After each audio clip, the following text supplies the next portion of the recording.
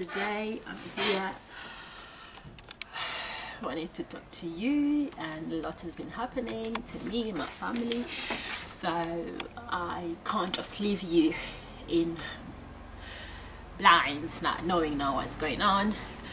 And as people knows me from my YouTube channel, as they can see, I haven't been uploading my videos recently, so therefore, because I value you, I respect you, appreciate you for following me, for subscribing with me.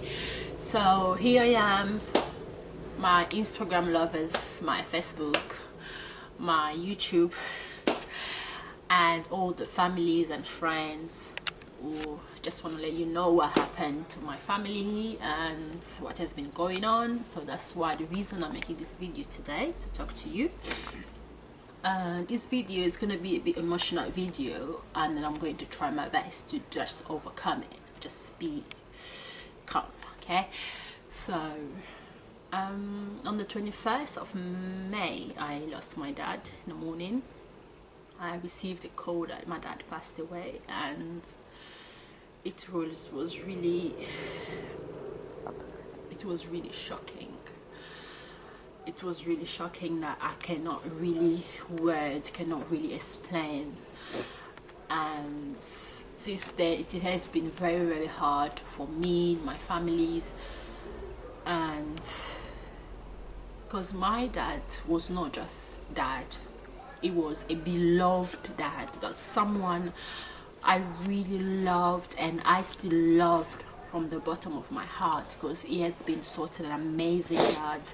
He has been so encouraging. My childhood, I have a lot of beautiful memories, and I can't just imagine this is happening, because he's not really that old as well. He died on 58, so as we know, someone's 58 is still young to live. So that's very shocking as well, and that's the most things that really hurts me from the bottom of my heart, to know that he has the age to live but he didn't. He was sick, and so some complication happened, and God wills he's not anymore with us, but I know from the spirit he's with us. I can feel him sometimes when I'm praying, when I'm just saying his name. I can feel his presence. That's what makes me feel comfort me, and that makes me feel calm. And talking about the grieving steps, starting from the first one, when you receive a news like that, I felt in denial. I couldn't believe that happens. I was so upset with the person who called me, and I was screaming and shouting, and I couldn't really, just trying to make them tell me that it's not really that's happening. But right now I'm on the steps of acceptance. I'm trying to accept it, though it's very hard. It's a very hard steps, and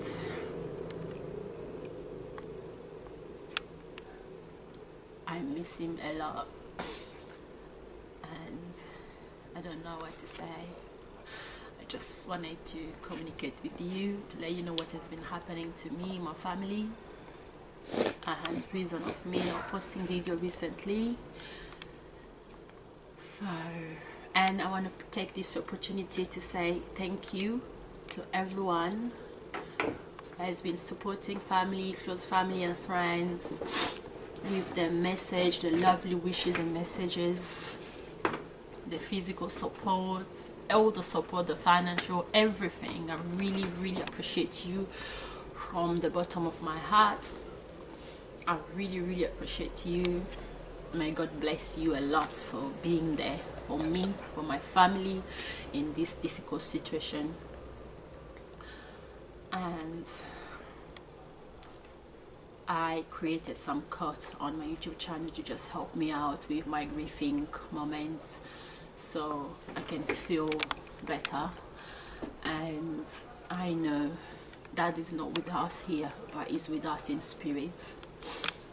I thank God for his life, because he was really a good person. he impacted a lot in people's life, and that is something I'm really proud of him. So in this world, what I can say as well, do the good thing, let on your balance, allow the good things you do weight more than the bad, because if your bad things weight more, it's not really good. You're not really going to be missed a lot when you're gone, and people will not really have a good memory of yours. Like my dad, is very, very hard to go over it, because it was a lot of good memories. It's a lot of good memories that I cannot really forget. I cannot really forget, and I lost someone that I will never have in my entire life. And I thank God for bringing him into our life, and I know he's still there watching us, and I'm proud of him. I want him to know I'm very proud of him, and I'm still going to make him proud and more. Thank you for watching. Thank you guys. I really appreciate you having time to listen to me.